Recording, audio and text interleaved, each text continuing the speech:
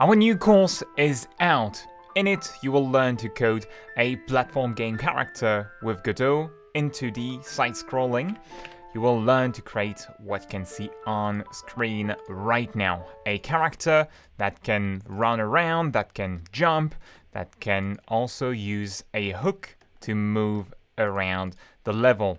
A great opportunity to look at how to create a more complex setup than your average platforming game, something that scales, and some of the best practices writing GDScript in Godot. So you will learn to create a finite state machine, a hierarchical one at that, using separate nodes to separate the behaviors of your character. The advantage of that is that you can scale, you can add new moves to your character without breaking the rest of your code or making it messy or hard to read.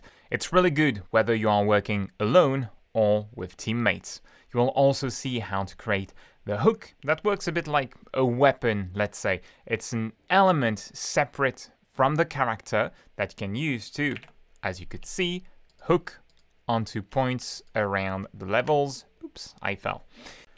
This course, like all the material that we make, sponsors our free and open source content, including the full game that the course is based on, that has some debug tools and code that's, again, entirely free and open source, available on GitHub right now. Link in the description, as usual. And we are also working on a beginner series to learn to create your first game with Godot. A bit like Mario, you can bump onto enemies that are a bit like the Goombas, you can create coins and those kinds of things.